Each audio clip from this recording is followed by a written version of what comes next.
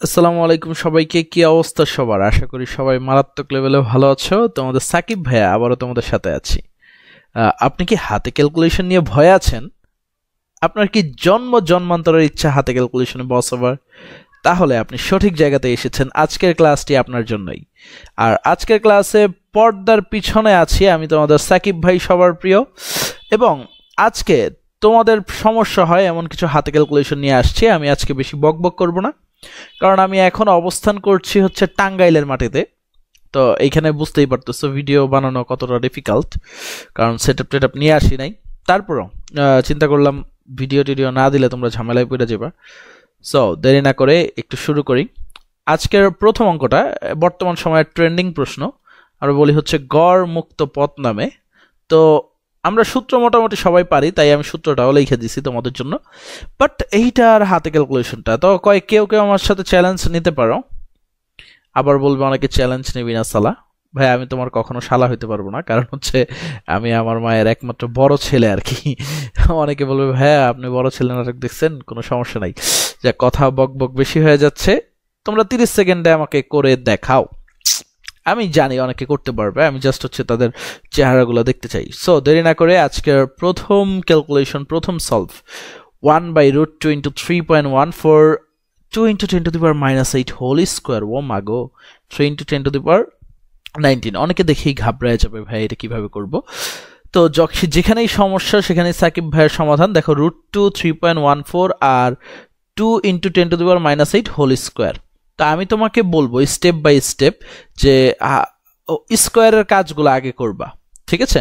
মানে 10 এর পাওয়ারের কাজগুলো আগে করবা। তো 10 to the power -8 whole square মানে কি 10 টু দি পাওয়ার -16, আর এইখানে 10 টু দি পাওয়ার 19 আছে মানে কি +19। তাহলে আলটিমেটলি নিচে কি থাকে 10 টু দি পাওয়ার 3।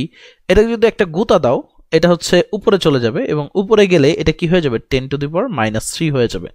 খুবই সিম্পলেস্ট। তাহলে আমি এই জিনিসগুলো মুছে দিই ভাইয়া। মুইসা এই যে 10 এর পাওয়ারটা মুছে দিলাম, স্কোয়ার রাখছি কারণ 2 স্কোয়ার করতে হবে আমাকে। 10 টু দি পাওয়ার -19 মুছে দিলাম। মুছে দিয়ে এটাকে সুন্দরভাবে আস্তে করে 10 টু দি পাওয়ার -3 উপরে লিখি, কোনো ঝামেলা নাই। আর 2 স্কোয়ারটারে 4 লিখে দেই, কখন জানি আবার ভুল হয়ে যায়। আচ্ছা 4 লিখলাম। এখন দেখো 3 আর 4 গুণ করলে কত হয় 12। 12-র সাথে √2 গুণ করবো আমি। √2 মানে কি 1.41, ঠিক আছে? তাহলে একটা সিম্পলেস্ট মান পাবো আর কি। তো অনেকে বলবে ভাই 1.41টা কিভাবে গুণ করবো বুঝাই দেন। একেবারে সহজ ছোট্ট জিনিস, 1 + 0.41 করবি বাবা, এটা নিয়ে তুই 12 গুণ করবি। তো দেখ আমার 1টা একটু ঢেকে গেছে, কোনো ঝামেলা নেই। 12-র সাথে 1 গুণ করো, কত হবে 12। আর 12-র সাথে এটা 4 ধরো, 4 বারং কত 48 লিখে দিলাম। কিন্তু দশমিকের পরে 1 গছে, কারণ আমরা 4 ধরছিলাম আর কি। তো 4.8 হবে। তো 12 যোগ 4.8 কত, প্রায় 16.8। ওকে। অনেকে আবার বলল না কিন্তু ভাইয়া 0.4 ধরলেন কেন, এটা ক্যালকুলেশনের সুবিধার্থে। তো এখনই কাজ শেষ না, কিন্তু এই 16.8-এর সাথে আমাদের কি করতে হবে 3.14 গুণ করতে হবে। অর্থাৎ আমরা হচ্ছে 168 আর 314 নেই, তাহলে নিচের কাজটা কিন্তু শেষ হয়ে যাবে। দেখো আমি কি করলাম, আমাদের ডেস্টিনেশনটা তোমাকে বলে দিই। 4 গুণ করলাম, 3 গুণ করলাম, 12 করে দিচ্ছি। 12-র সাথে √2 গুণ করছি, পাইছি কত 16.8। তো এইখানে লিখে দেই, নাহলে অনেকে বলবে ভাই কই থেকে কই যাচ্ছেন কিছু বুঝতেছি না, মাথার উপর দিয়ে যাচ্ছে। আমি চাই না ভাই তোমার মাথার উপর দিয়ে যাক, আমি চাই হচ্ছে তুমি হাতে ক্যালকুলেশনটা একটু ভালোভাবে পারো, ভালোভাবে শিখো। ওকে, এখন একটু এই ছোট্ট গুণটা মিলাই নিবা। আর ভাইয়া এত সময় কি পাবো নাকি? ভাইয়া দেখবা ঢাকা বিশ্ববিদ্যালয়ে প্রত্যেক বছর 4-5টা এমন ম্যাথ আসে অনেক বড় বড়। এই ম্যাথগুলো আমি বলি গেম চেঞ্জার ম্যাথ, মানে এইটা তোমাকে অন্যদের থেকে আলাদা করে দিবে। এবং তুমি ছোট ছোট ম্যাথগুলো থেকে যে সময় বাঁচাবা। দেখো সবাই একটা কথা বলে যে আমরা ঢাকা বিশ্ববিদ্যালয়ে 35 সেকেন্ড করে পাই এক একটা এমসিকিউর জন্য, কিন্তু এমন অনেক এমসিকিউ আছে যেটা তুমি 2 সেকেন্ড অথবা 3 সেকেন্ডে সলভ করে ফেলতে পারো। কিন্তু এরকম হাজারো এমসিকিউ আছে, ঠিক আছে? তো ওইগুলা থেকে তুমি সময় বাঁচাও, এইগুলাতে 1-2 মিনিট দিবা আর কি। এবং ভাইয়ের কাজ তুমি যেন একটা প্লেস করতে পারো এরকম। আচ্ছা আজকে একটু বেশি কথা বলতেছে, অনেকে গালিগালাজ শুরু করে দিচ্ছে, এই ভাই এত কথা বলেন কেন? সমস্যা নাই, তোমাকে হেল্প করতেছি আর কি। তো চলো গুণ করে ফেলি। অনেকে অলরেডি গুণ করে ফেলছো। তো 4 8 32 2, হাতে থেকে 3, 4 6 24 আর 3 কত 27 7, হাতে থেকে 2, 4 4 2 কত 6। ওকে, তারপর এখানে 8 6 1 লিখবো, তারপর 2 বার গুণ দিব, 3 8 24 4, হাতে থেকে 2, 3 6 18 আর 2 20 0, হাতে থেকে 2, 3 অক্ষে 3 2 কত 5। এরপরে সিম্পলি 2 8 7 15 5, হাতে থেকে 1 4 আর 1 5, 5 6 কত 11, 11 8 6 কত 17 7, হাতে থেকে 1 1 1 2 আর 5। তো আমরা দশমিকটা কয় ঘর পরে ছিল, এইখানে 1 ঘর পরে ছিল, দেখো দশমিকের পরে 1 ঘর ছিল, আর 3.14 দশমিকের পরে 2 ঘর ছিল। তো আলটিমেটলি আমাদের 3 ঘর হয়। তো দশমিকটা এমন জায়গায় বসাবো যেন দশমিকের পরে আমার 3 ঘর থাকে, তাহলে 52.752 বা 52 এত বড়টাও নেওয়ার দরকার নেই, তুমি 52.8 ধরো। তাহলে নিচে কত পাইলাম, দেখো নিচে পাইলাম হচ্ছে 52.8। আচ্ছা লিখে দিই, ওকে লিখি 52.8 লিখলাম, কোনো ঝামেলা নাই। এখন উপরে কি আছে 1, এখন 1 রে দিয়ে তো ভাই 52.8 কাটতে পারবো না। ওকে, তো তুমি কি করো, এইখানে 10 নাও, ঠিক আছে, আর এইখানে ঠিক আছে এই দশমিকটা 1 ঘর পাশে নাও, 5.28 করো, তাহলে এইখানে কি করবা 10 গুণ করবা। আচ্ছা সমস্যা নাই। আর হচ্ছে গিয়ে এইখানে যদি 10 নাও, এখানে কিন্তু 10 এর পাওয়ার একটা মাইনাস লিখতে হবে। হ্যাঁ, এটার জন্য আমি 10 টু দি পাওয়ার -1 লিখছি, আর এই দশমিকটা বামে নিছি, এই কারণে এখানে 10 গুণ করছি। আচ্ছা তাহলে 5.28 না লিখে আমি 5.3 লিখতে পারি, আমি বুঝাচ্ছি আর কি। তুমি যখন নিজে নিজে করবা তখন কিন্তু অনেক ফাস্ট করতে পারবা ভাইয়া, কারণ অনেকেই নতুন স্টুডেন্ট আছে, তারা বুঝে না, অনেকের ঝামেলা হয়, আমাকে নক দিতে দিতে জ্বালায় ফেলায়, ভাই এটা পারি না ওইটা পারি না। এখন 5.3 দিয়ে তুমি 10 কাটবা, একেবারে সহজ সবটা উদাহরণ।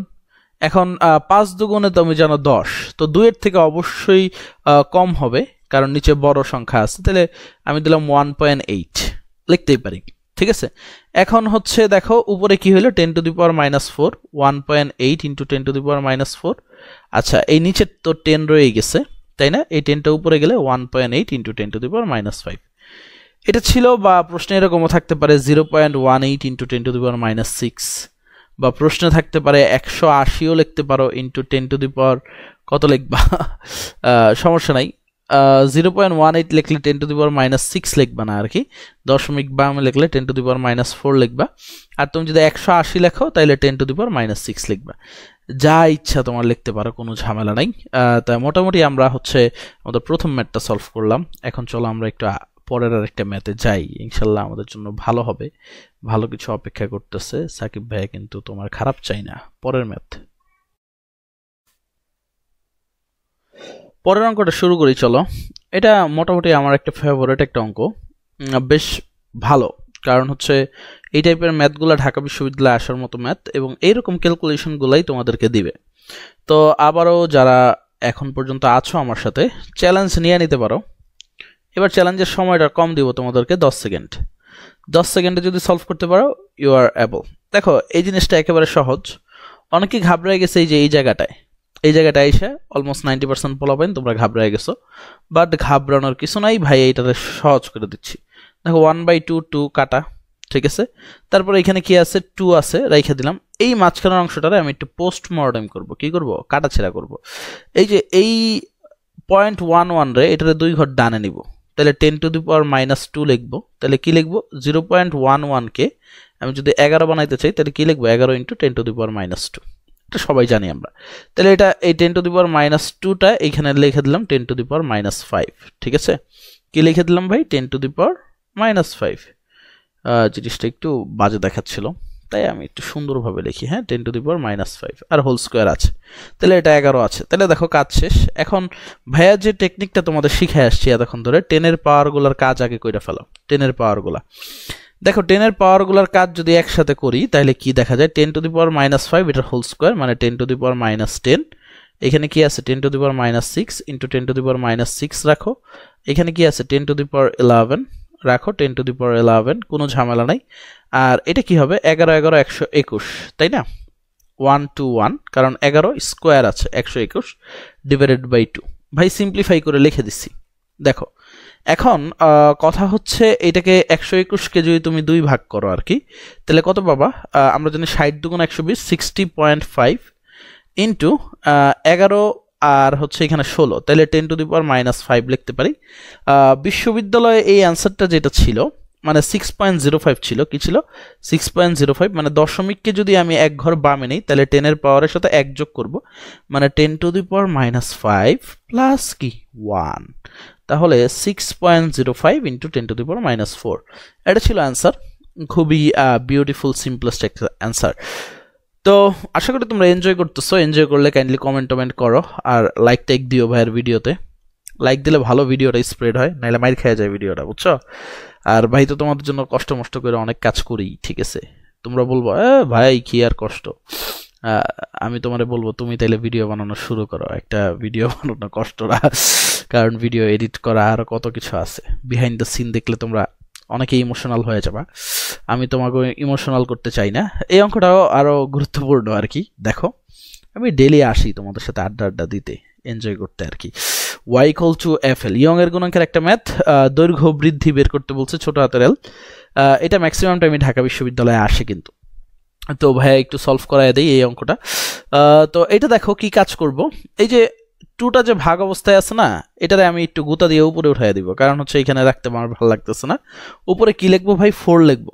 এখন বলবা ভাই 4 লিখলেন কেন, কারণ হচ্ছে দেখো ভাই এই যে এই টুটা যেটা ছিল 2 এর উপরে কিন্তু স্কোয়ার ছিল, এই কারণে ভাই গুতা দিছি, এটা উপরে চলে গেছে, 4 লিখছি, 2 স্কোয়ার মানে কি 4।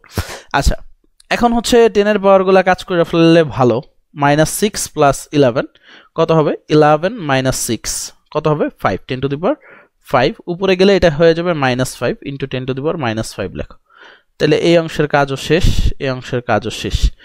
আমাদের টার্গেট থাকবে সবসময় নিচের অংশ ভ্যানিশ করা, এখন যদি এই ছোট্ট কাজটা করে ফেলতে পারো তাহলে কিন্তু কাজ শেষ, ঠিক আছে। মানে 2.2 ইন্টু মনে করো পায়ের মানটা, তো পায়ের মান জানি আমরা 3.14, এটা 314 ধরবো, আর হচ্ছে কি জানি 3.14 লিখে রাখি, আর 2.2 রে আমরা 22 ধরবো, কারণ তাহলে ক্যালকুলেশনটা আগাবে। এই 2 দিয়ে গুণ করা তো একদম সহজ, 8 2 6, আবার 2 দিয়ে গুণ 8 2 6, কাজ শেষ, 8 8 2 0, ঠিক আছে, 0 না আর কি, 8 2 10 আর কি, হাতে আছে 1, 6 2 8 আর 1 9, আর হচ্ছে এখানে 6। আচ্ছা এখন কই দশমিকটা বসবে, দেখো এখানে দশমিকের পরে কয় ঘর, 2 ঘর, আর 2.2 এর 1 ঘর, তো দশমিকটা এমন জায়গায় বসাবো যেন দশমিকের পরে আমাদের 3 ঘর থাকে, তাহলে আমি বসায় দিলাম, তো দশমিকের পরে কয় ঘর আছে, 3 ঘর, কোনো ঝামেলা নাই, 6.9।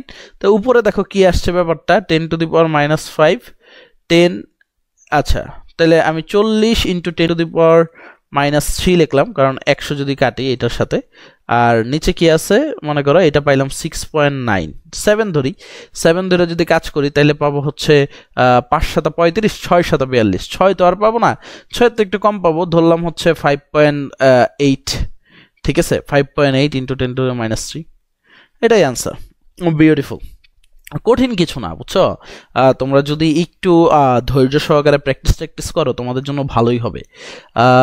আর হচ্ছে তোমরা তো মোটামুটি জানোই ভাইয়া তোমাদের জন্য ফিজিক্স পড়াচ্ছি, এডমিশনের জন্য ফিজিক্স টার্গেট ব্যাচ আছে, মাঝখানে বললে অনেকে রাগ টাক করে আমাকে গালি দেয়, ভাই তোমাদের জন্য এত পরিশ্রম করতেছে, অনেকে তো ভর্তিও হইতে চাও, আর আমি যদি না বলতাম তোমরা কি ভর্তি হইতা, প্রায় হচ্ছে 300 জন যে ভর্তি হয়েছে আমার ফিজিক্স কেমিস্ট্রি মিলে, তো তারা তো এই যে এই প্রচারণার মাধ্যমে, কারণ অনেকের নিড আছে ভাই, তোমার নিড নাই, তুমি এটা বিজ্ঞাপনটা না শুনা ভিডিওটা তাই না চলে যাবা, ফিজিক্স টার্গেট ব্যাচ আছে, কেমিস্ট্রি টার্গেট ব্যাচ আছে, এগুলোতে খুব সুন্দরভাবে পড়ানো হয় এবং হাতে ক্যালকুলেশন ধরে ধরে শেখানো হয়, প্রশ্ন ব্যাংক সলভ করে দেওয়া হয়, কত কি এক্সাম নেওয়া হয়, সব কাজ হচ্ছে।